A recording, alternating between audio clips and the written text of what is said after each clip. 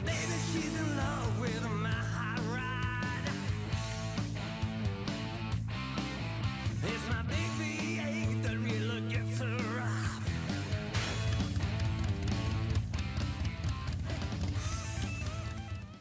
Special thanks to industry leaders, Parts Canada, and Drag Specialties. We support the sport. Metzler ME 880 Marathon.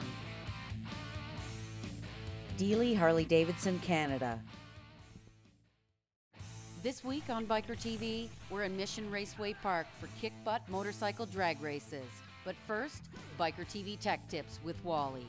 Let's get this show on the road.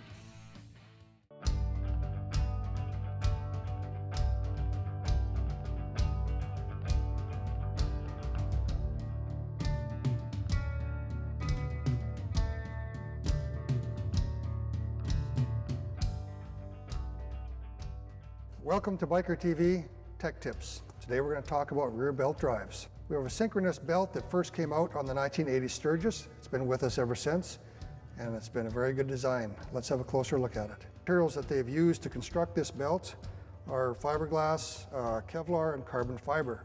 Stronger than steel, so they withstand the torque and the horsepower and the shock loads that are put onto the rear belt, which can be fairly severe depending on what the rider's doing. Big Twins have used what's referred to as an S-wound belt, and that's the way that the cords are wound across the belt as they go around the belt. And what that actually does, under load, when the cord's trying to unwind, it moves the belt over to the side of the pulley away from the rear wheel, so it's away from the wheel. Let's have a look at some of the Kevlar cords that this belt is actually constructed of. I have a belt here that I've cut so we can have a close look at them, and you'll be able to see the little Kevlar cords. They're about the size of a pencil lead that run around the belt. I actually saw at a show one time where they actually had a Harley Ultra suspended by one single strand of these little Kevlar belts, which are, like I said, again, about the size of a pencil lead. So that'll give you an idea of how strong they are. I've got here a belt that we've taken off a bike. This is it's a worn out belt. It's a used belt. It's not going to go back on a bike. So you definitely wouldn't want to do this with a new bike or with a new belt. If you take it and you twist it up like this, and basically in a smaller diameter than what it would fit on your pulley, you're going to do some damage. Like I said earlier, carbon fiber is extremely strong, but it can't take bending. It's kind of like a glass tube. It'll break. So you twist it inside out, you have a look at it. I've just destroyed the belt.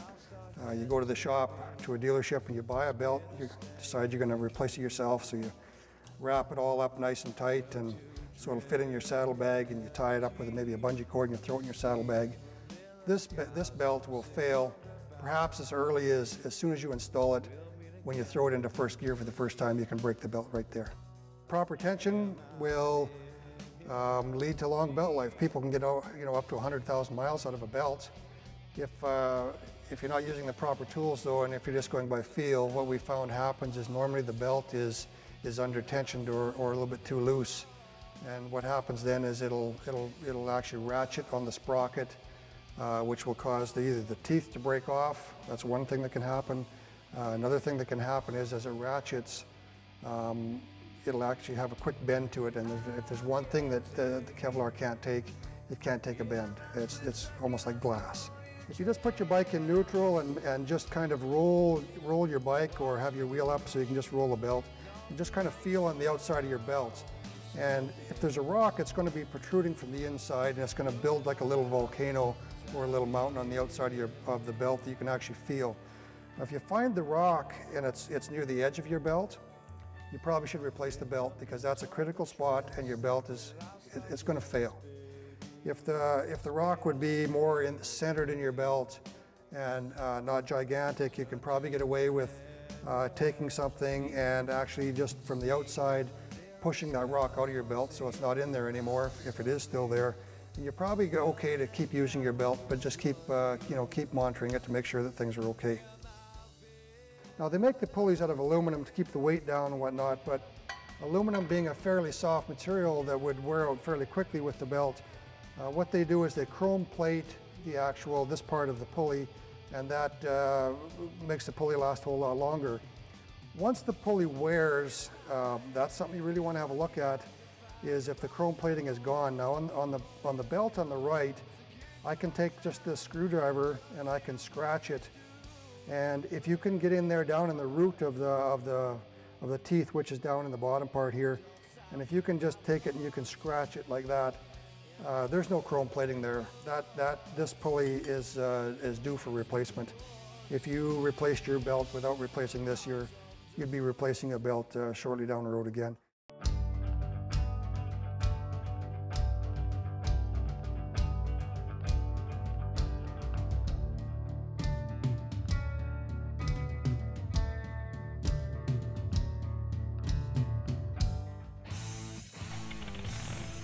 After the break, CMDRA drag racing action in Mission, BC.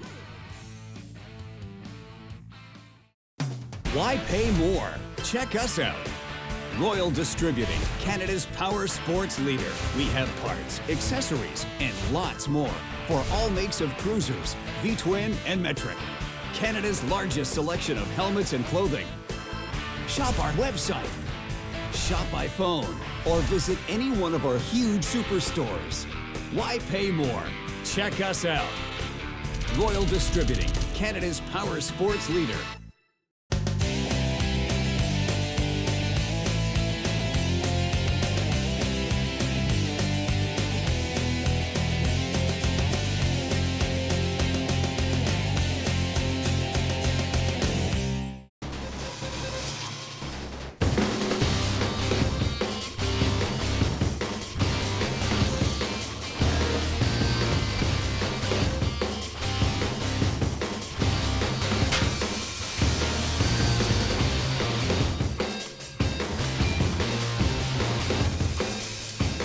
Advanced welding techniques, training for success. Come see our new virtual training lab at advancedwelding.ca. Closed captioning by Hog Tunes. Audio solutions for the great American cruiser. Yeah, my name's Don Fergan. I'm part of the Max Motorsports Universal Cycle Dragon Jeans drag bike team, and we're here to welcome you to Biker TV, and we're going to have a lot of fun this weekend. Going to show you a whole bunch of stuff, a whole bunch of different kinds of bikes, and we're going to make some great runs and have a really good time.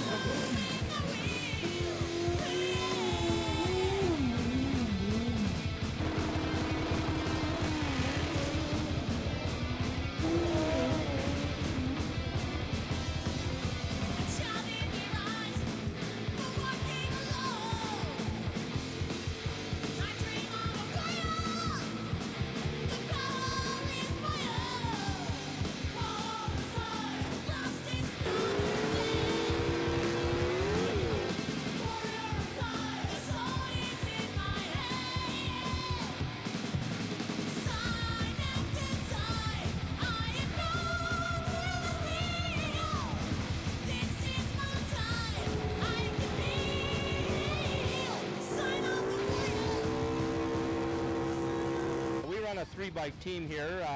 We have a couple of super bikes. One of them is based off of Suzuki GS 1000 with a GS 1100 motor.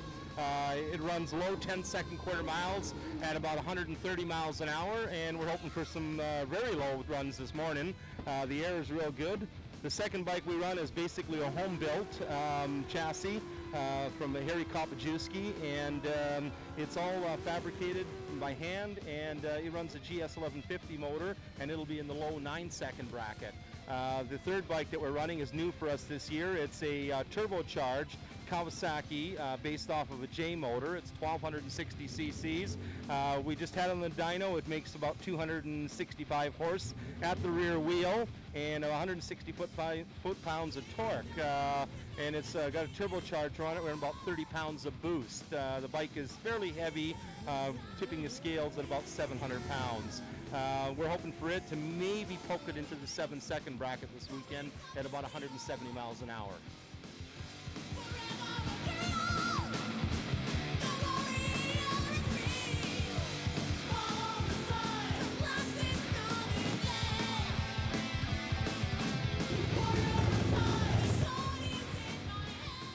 What makes a grown man want to go 170 miles an hour on a bike? I'm not sure how to answer that, actually. We're not grown men is the problem. There's your answer. It's the kid in us that wants to go faster and faster and have a little fun.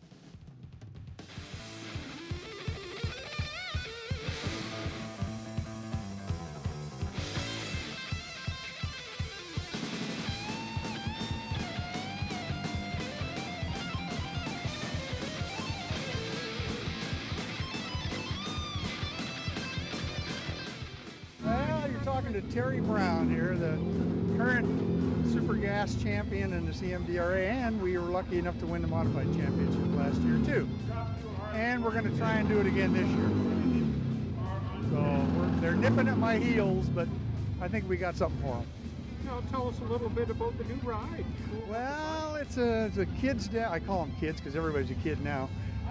They down in Oregon painted it for me. We did some fire at first, then they put the shrapnel racing on the side, and then they put the bullet on the top. So it's I don't know how I got the nickname Bullet Head, but I did. So that's how that happened.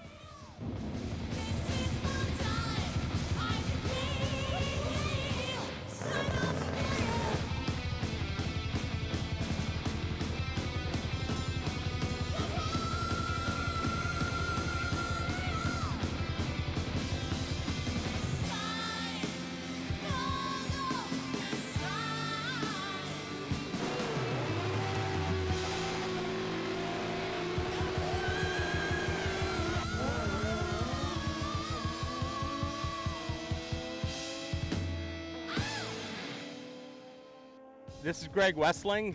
He's from Lethbridge, again, my teammate, and we've been doing this for quite a long time. Now, I do the tech inspections for the CMDRA, and Greg runs the race school and also helps me out with tech. We're actually one big family. We, the whole group of us here in CMDRA, that's Canadian Motorcycle Drag Racing Association. We have a lot of competitors all across Canada, a lot of competitors in Western Canada, and we all get together to have a good time. After the break, CMDRA drag racing action in Mission, BC.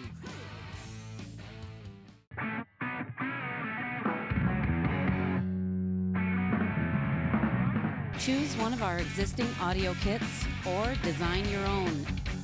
Hobtunes, audio solutions for the great American cruiser.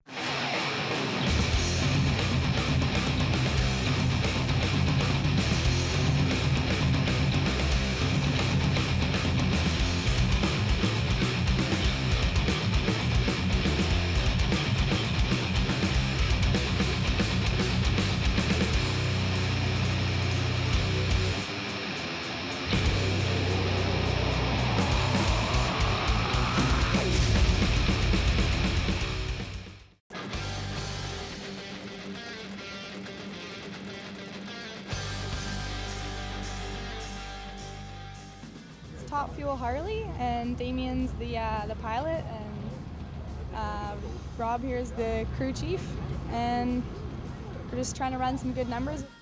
How many times does a bike like this pull off? Over 200 miles an hour and about 6 4s.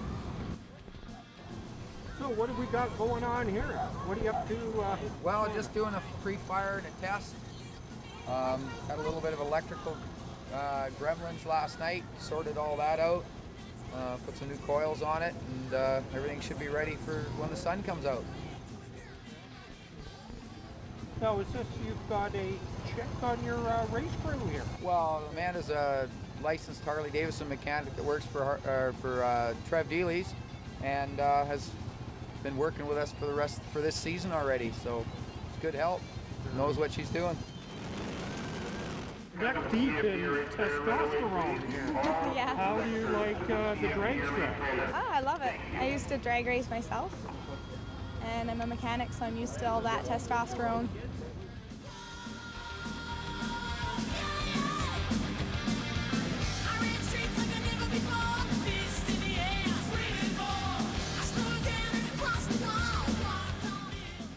I believe the 5s are an achievable goal under all the right conditions. Again, I'll speak on my own stuff. I believe ours is more structurally strong and more reliable than some of these other pieces that are out there. So the next part on that, and I think I myself feel that the next step will be a blower to get a Nitro Harley into the 5 seconds.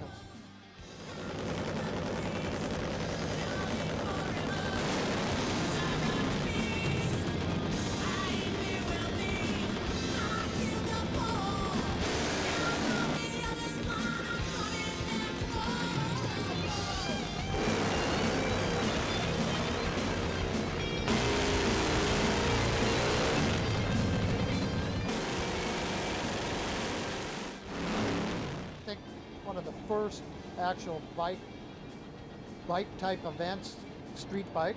You know, I think I was a rigid frame. Yeah, rigid frame at that time. Shovel head and running at Gimli, Manitoba, the old bloody airstrip out there. And I think I won that thing for the first time too. So I think that probably hooked me up there when I was younger. I used to race cars years ago too in a drag strip. You know, I lost that interest pretty quick once I got involved with the bikes. So, yeah, I've been racing bikes, street bikes first, then gas bike, drag bikes, and then once I got nitro, well, you're looking at big horsepower. A lot more fun, a lot more exciting, way more fun tuning and stuff like that.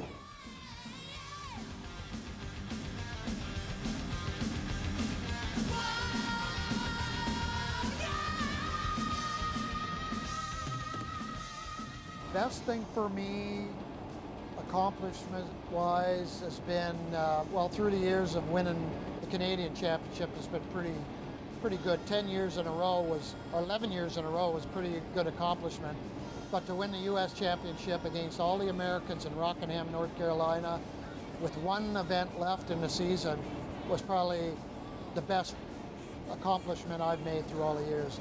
To be able to do that, and be the only non-American to do that, with them guys being well funded and me just being a guy from Canada here. I thought that for me is a highlight in my life.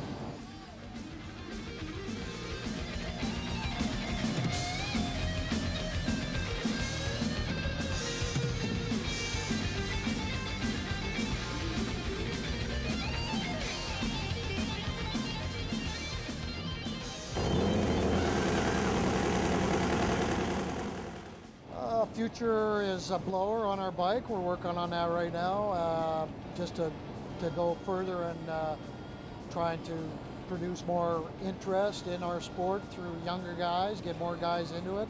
I'd like to get a good, capable rider, younger guy that I could train to ride my own stuff here, and hope for the best of our sport.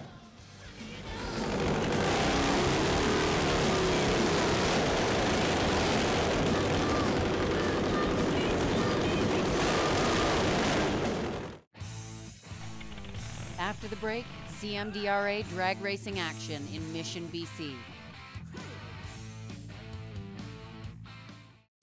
Why pay more? Check us out. Royal Distributing, Canada's power sports leader. We have parts, accessories, and lots more for all makes of cruisers, V-twin and metric. Canada's largest selection of helmets and clothing. Shop our website. Shop by phone or visit any one of our huge superstores. Why pay more? Check us out. Royal Distributing, Canada's power sports leader. Dragon Jeans, the authentic motorcycle jeans.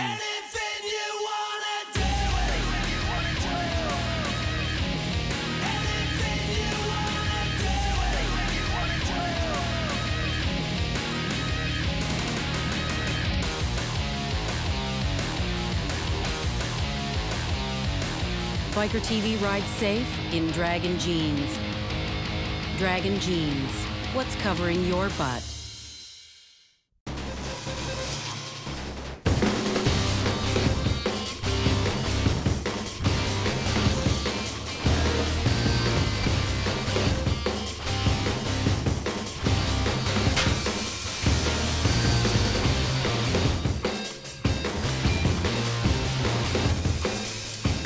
Advanced welding techniques, training for success. Come see our new virtual training lab at advancedwelding.ca. Well, that first light for me was an 036, so that'll probably put me middle of the back. Usually we have a pretty stout qualifying group. The guy I was running against ran an 020, so he will be qualified ahead of me. So we'll see how we got 2 more rounds to go in qualifying, and then we'll shake it out and see where the ladder sits. A little more tire pressure and a little more launch RPM. It laid down a little bit on us on the hole. We're going to try and get it into 820 this time.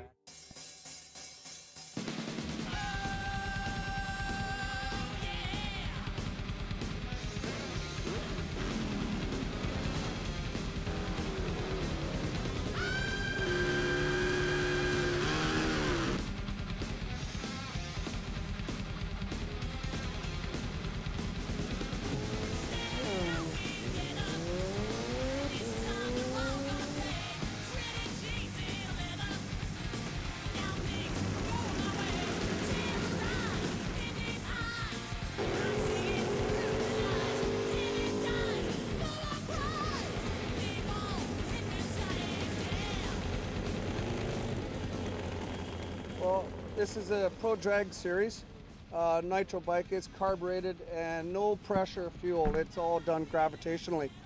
But it is a true nitro bike, and it's 122 inch nitro. It's got custom cases and custom cylinders, and of course the heads, you can do whatever you want to the heads to make them exotic. They're troublemakers, most of them people. Yeah.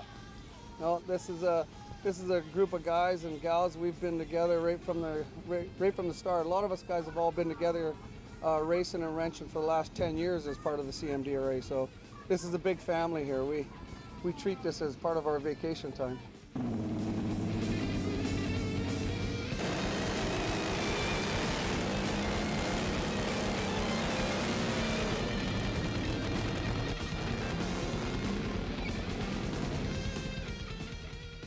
Sunday morning in the rain, that's the way it goes, I guess. Welcome to Biker TV and Mission Rainway. We're having a good time waiting and waiting and waiting. That's, I guess, what we do best. And hopefully it'll clear up here a little later on today, and we'll be able to get back to some action and drag racing.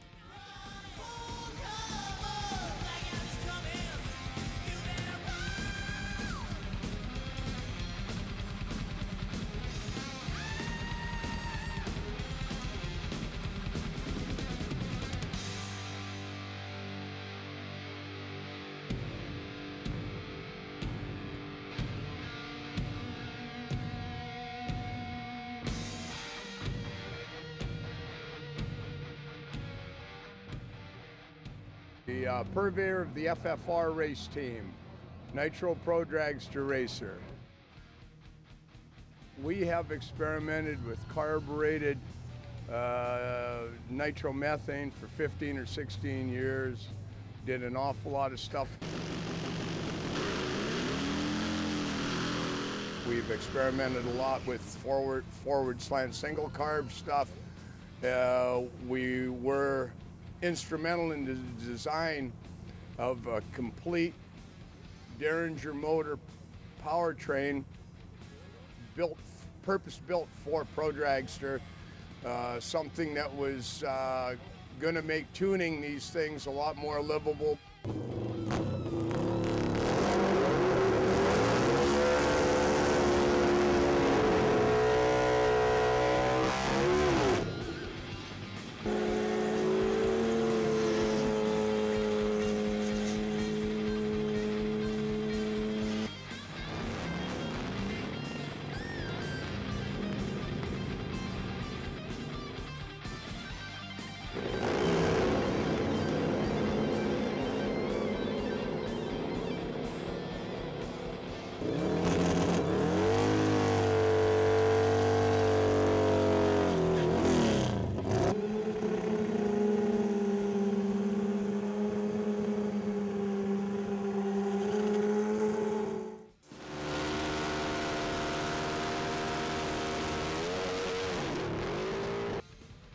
Usually it's the boredom of just sitting here and waiting for him to call the race. So everybody's kind of, you know, sitting on edge and waiting and waiting and waiting until I finally have to make a decision. And it takes a couple hours of prep time, so it does take us a little while to get on track, and we're just not going to have enough time to do anything. Is it going to discourage your passion for racing at all? Nah, I've been down this road many, many times before.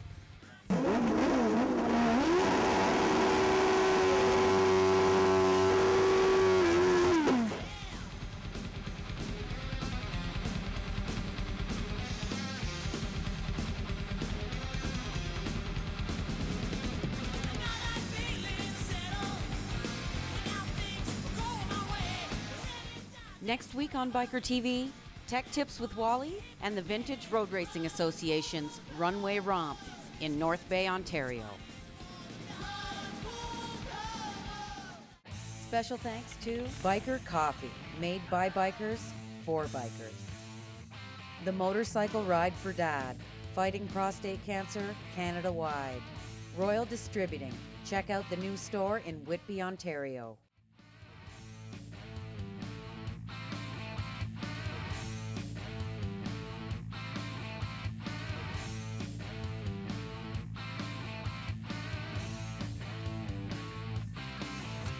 Well, baby, she's in love with a man.